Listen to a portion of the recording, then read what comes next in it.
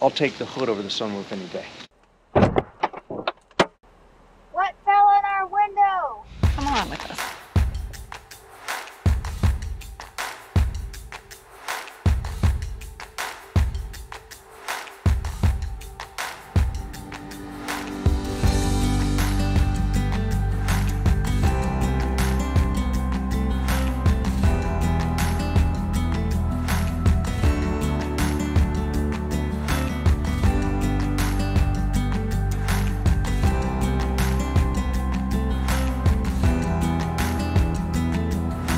On the road again. On the road again. This week we're doing things a little bit differently. We are going back to a campground in southern Delaware that we first camped at a year ago when we were RV newbies. It was our first, actually it was our second practice run trip.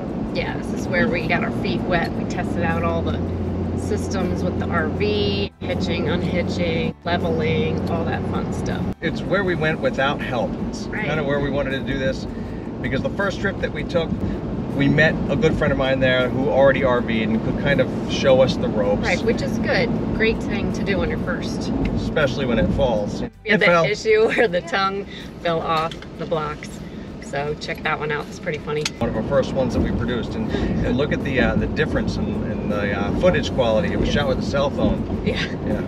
There you go. We're getting a little better. This is the first place where we went, that we did it on our own, and we wanted to cut our teeth and make sure that we knew our systems before we got out on the road. So we're going back 1 year later. There's an element of pride there now where I maybe will be on the giving end versus the receiving end of help of anyone coming in. I'm excited to go back. I am too. And I think it'll be fun. It will be fun. Neat to see how well we do versus, you know, the first time. That's a great thing to do when you're an RV newbie. You get out there and practice in your driveway, local campgrounds, local whatever. That way you're not too far from home, and if need be. If you're going full time, practice a lot.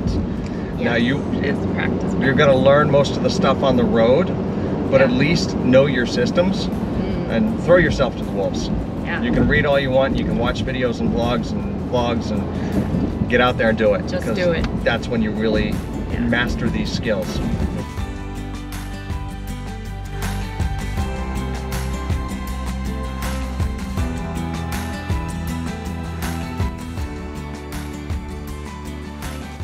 I think we're in the least level spot in this campground. Check this out. Look.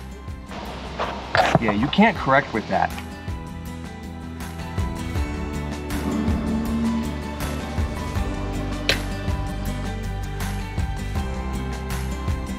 Our trench helped on that side, and we are level. It's been a year since we reset our journey, meaning we sold everything and bought an RV. Not quite when we hit the road to go full time, but we thought this would be a good time to share some of those fears we first had. All right, so our number one fear, and it's probably a lot like yours, was making the change, taking the leap of faith to do something completely different with our lives. Yeah. Completely different. So I'd been doing the same thing for 31 years, and we owned our business for 20 years, and we were finally in that dream house, and all of a sudden we overcame this because COVID forced us to overcome this. You know, we're in a situation, we had a service-based business, right? And the government says, hey, we're going to give you X amount of dollars, but it might be a loan, you might not have to pay it back. How can I take that risk in a service-based business where chances are, you know, as people start to come back to normal, they're going to be afraid to come into our business because we're a small gym. I couldn't take that risk. So it made it so easy to say, you know what, if we stay here, we're taking a huge risk. Right, because I don't think we could have afforded that huge house to stay in it. We would have been house poor, not been able to do anything and get out there and explore like we wanted to. Exactly. So we knew we had to downsize, we had to get rid of a lot of our stuff, and we just needed to live more simply. I have to admit, I fantasized a lot about getting rid of a lot of our stuff anyway, so that was easy for me. And it was just a simple push of an enter key. Oh, yes. we had talked about it, and we were throwing all this back and forth, and Rose put all the pictures of the house together, and we were going to put it up on Facebook to see what kind of interest. Yeah, if there was an interest, and boy, and man, that there. thing, you know, it's kind of going down on the enter key, and it's like, no. I almost didn't do it. And boom. We did. And after we hit it, it was like, whew, okay, now what? And it was within an hour that we had so much interest for that house. You know that housing market at that time was just skyrocketing. And we had a really nice house, and we were asking a very fair price for what we had. And we had great buyers. We did. And that was the tipping point. And from that point, it cascaded. It was like dominoes going fast and crazy from there. So, yeah, once you make that decision and you push that enter key or that reset button, then it's full throttle. Hang on, you're going for a wild ride, but it's a good ride. It is. So then part of that fear was selling all our stuff, letting go of all those things that you thought were worth so much and had a lot of emotional attachment. And believe me, that was hard in the beginning. Our boys had a little bit of a time with a lot of those toys they thought they were playing with, but they really weren't. But they had a hard time at first too. But when they saw us starting to let go of those things that didn't really bring us joy or enough meaning, they saw us selling everything. So they were okay eventually with theirs as well. And they learned what really truly mattered to them and what they really needed in life. It was liberating to get rid of it. And, you know, we sat with the Mad Nomads in one of our other videos, the Colorado home base. And Angie said one thing, she's like, you'll never be as humbled as when you see how little value your stuff has when you try to sell it. Yeah, it's true. Because you just start giving stuff away. Yeah, you're like, please take this, you know. So it was very liberating to get rid of all that stuff. Once we started, it became a lot easier. So are you afraid of getting rid of your stuff and the things you've accumulated? No doubt. And I don't blame you, but you know what? It fades so fast. And then it's like, wow, it's a feeling of freedom.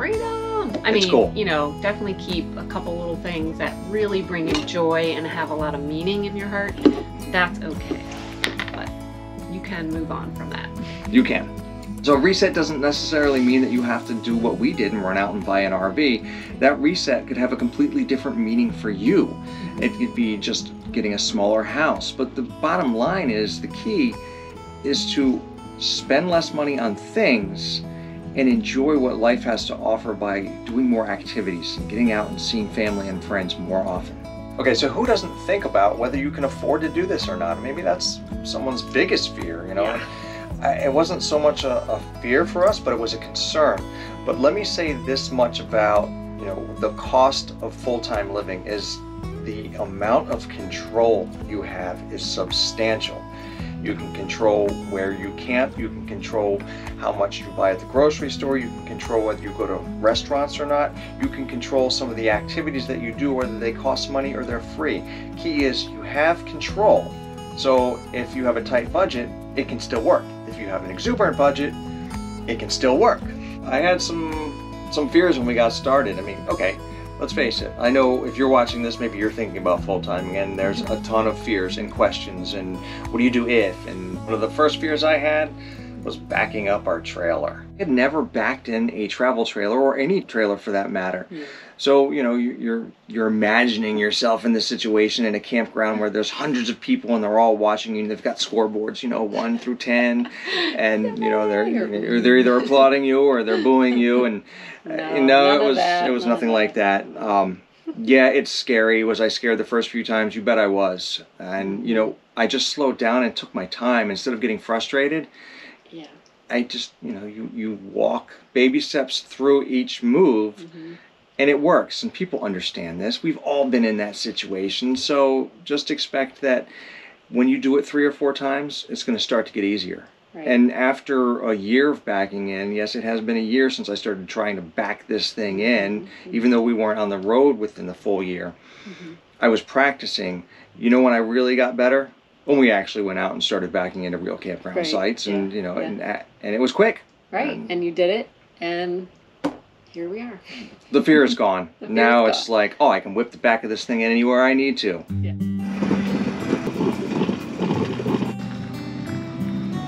I believe I gave you too much. Never too much coffee. Voila. where are we gonna stay tonight? Eee. Yeah, that was a fear. Yeah. A big fear when we first started was because we have a family, we need a place that's safe to sleep. Turns out that as long as we planned and did our homework, and you know, maybe that eliminates some of the spontaneity, but there's the security in knowing you have a place to stay and setting up plan A, B, and C, because we've had to go all the way to plan C sometimes, but you know what? We had a place to stay that night too. So planning is key. If that's something you've thought about, as far as, you know, are you gonna have a place to stay if you go full-time every single night? As long as you do your homework, you eliminate that issue. Yes, you'll be all right. Okay, so what do you do if your tire explodes going down the road? You know, it never happened to us. Why did it not happen to us? I think all of the work that I did by staying on top of the tire pressure, checking them frequently, tightening up my lug nuts every second or third move, that helped prevent those issues, not over, you know, putting too much stuff in our trailer so that it stayed underweight for what the tires could handle. And then another thing we did is we just pulled our trailer up and took the tires off to see what it would be like, just to practice. I took every tire off. Yeah, that was really good. And you know, it just so you are comfortable and know exactly what to do when that happens. Because I guess it's not a case of if, it's when. If you do this long enough, that eventually it probably will happen. But be prepared by just practicing. Simple as that. That was a fear, but it's no longer a fear. Hello. Hello. We're all set up and got our fire going. Our footage of the smashing stick. Oh yeah, that was On painful the hood. to watch. Oh, it hurt to watch. Yeah, but at least we caught it. But I want to say this. We had been further forward. Ooh. And you had decided that we should move further back, right? Yeah. If we were further forward, Yeah. exactly what the sunroof would have smashed. Ooh. I'll take the hood over the sunroof any day. Yeah. Oh man, what if we have big mechanical problems with the tow vehicle or the trailer, and guess Generators. what? Generators. Guess what? You're gonna have problems. Oh yeah. Part of it. It's a big part of it, and you know what? We came through in every single one of them.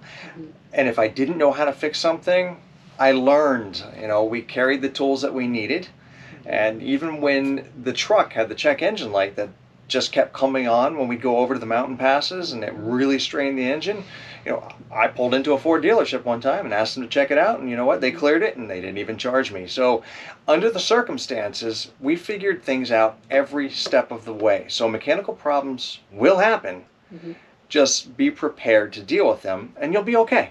And we've also found, you know, a lot of these places, especially if you're full-time on the road, just come in and they're really willing to help you out. Yeah, you tell someone you're full-time and it's amazing that they tend to get you in faster. I don't know if that applies out on the East Coast. I don't know. I just want to say, but Maybe it was just our luck. it was our luck at the time. Okay, my biggest fear was what if everyone gets sick in this tiny little space and we don't have our doctors that we know and trust around us. There's no emergency services, or what if you get something like a stomach bug Yeah, it happened to and us. we're all throwing up and having blowouts in this little tiny space? That sucks. Yeah, that was kind of sucky. But you know what? We handled it. We did, we survived. We knew what to do. We took care of the problems, and we had everything we needed. And it wasn't as big a deal as we thought it was going to be. I'm sure there are some circumstances that could be worse, but again, preparation and having a plan is key. Yeah, it's a little windy here. We've got acorns falling, trees blowing. Oh my goodness. Another fear we had, and we still have, is bad weather. Towing in it, but especially living in the RV. Staying somewhere and it's nighttime and you're stuck in severe weather or a potential tornado, the last place you want to be is in a motorhome or travel trailer, especially when you can't see anything coming. But do your homework, check ahead, know the weather, know the area, know what season you're in too, right? Yes, let's look at the global perspective here first. Stay out of the areas that are, you have a high chance of having really bad weather. And possible tornadoes. You know, we Yeah. learned the hard way by staying in Mississippi and wherever that was in that region during spring. But to us, where we came from, it wasn't spring. So what I forgot is we're a lot further south, and we ended up there, and 2 tornadoes dropped very, very close to our campground, and we solved that problem by just getting a hotel room and calling it movie night. Long shower night. Yeah. The other thing is, towing in really bad weather also stinks. So, come on, you know the answer to that one. We just check the weather before we leave. And I'll say this much, is living on BLM land and national forest, you don't have a checkout time. So if you're in a situation where tomorrow the winds are going to be really high, just stay another day and wait it out. If you're obviously already driving and you're stuck in it, pull over, find a spot to pull over. Remember, your rig is used to doing 60, 70 miles an hour, so it can handle those winds. Just stay put and not move. Right. Now on the Bonneville, those salt flats, we boondocked nearby, and there were extreme winds and rain, and we kind of learned the hard way a new trick. We did, and those winds were like 50-mile-an-hour gusts, and the rain was so hard that it was coming in the little holes in the window that allowed condensation to go out. But we learned that after that, all I have to do is look at the direction of the typical wind, and if we're going into a site, I'll know what east, west, north, south is, know that the wind usually comes from a particular direction in that region, and then point the front of the rig into a headwind. That way, if it gets really bad, at least the rig doesn't feel the side-to-side motion. It's a lot more comfortable. So keep that in mind. When you find BLM land, point your rig into the wind. Hey Gavin. Hi. What was your biggest fear when we decided to move and like sell everything? It was losing the pool. Oh yeah? The pool, huh? That is where you guys learned to swim. Yeah. Yeah, I can see that. Hey, Zach. Hi. Hey, what was your biggest fear when we decided to sell everything and get an RV? Losing the house and tornadoes. Whoa, tornadoes. Yeah. Where tornadoes? On the road? Yeah. Traveling? Yeah. Yeah, that's a good fear. Thanks for sharing.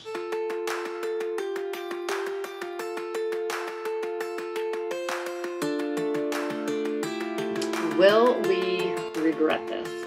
And it's very subjective, but we definitely don't regret this at all. No, every circumstance comes with its pros and cons.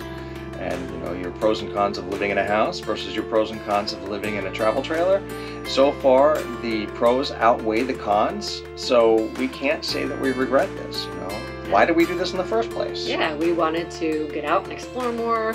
We wanted to spend more time with family. We wanted to downsize. I had a family. Oh yeah. Oh yeah, that's why I did this, because I wasn't spending much time with the family. Yeah, you were working for all our stuff. So for those of you that have been following along, you know that we are at Glynn's parents' house taking care of just normal routine dock appointments and our RV maintenance before heading back out again. But we kind of have some of those questions again, like, should we head back out? I'm getting a little comfortable here. We're comfortable. The old diesel prices are going up, and our trailer and our truck are worth a lot of money, and we could capitalize on these things. But just kind of have to hit ourselves over the head. Of course, we're ready to head back out. We're not done yet. We're not done. Yeah, we've got a lot to see and a lot more to do. So forget the value of things. Here we go again. Things. We're ready. Let's get back on the road. Right. So no matter, how much you love it, you're still going to have these questions that kind of pop up in your head. And it's okay. It's okay. So all these fears and what ifs, but what if you really like it? What if you get to really get out there and do all those things that you've dreamed of? What if this allows you to grow and change in the most amazing way? What if it changes your life for the better? I know, we're all filled with fear. I think the news media does that to us. They instill fear in everyone. But you know what? What if you quit the job you hate and get on the road for 1 year and all of a sudden bump into somebody who says, hey, I've got something for you, and you find your dream job? What if, you're single and you meet that person you've been hoping that you meet forever? What if? So let's look at the positives. Yeah, don't let fear stand in your way. One of the premises of this channel is to do things we're afraid of, to grow as people. So again, don't let fear stop you. We just left Trap Pond State Park Campground, and it was a really nice visit. It had been 1 year since we had been there as RV newbies, and I have to say it was a nice relaxing time, except for that tree branch that fell on the truck's hood. Overall, I feel like the campground was nice, but I think we enjoy boondocking out west so much. Even more now. In the past, when we sort of cut our teeth in this park, I loved it there. I thought it was a great place to camp. And now, the whole time, I was just like, I want to be out west again. Well, I think the novelty wore off. And what we love about boondocking didn't exist there. All the space, just the freedom. Right. You know, overall, I think we all enjoyed it. We did. Thanks for following along on our journey. We truly appreciate it. And make sure to hit that subscribe button if you haven't already.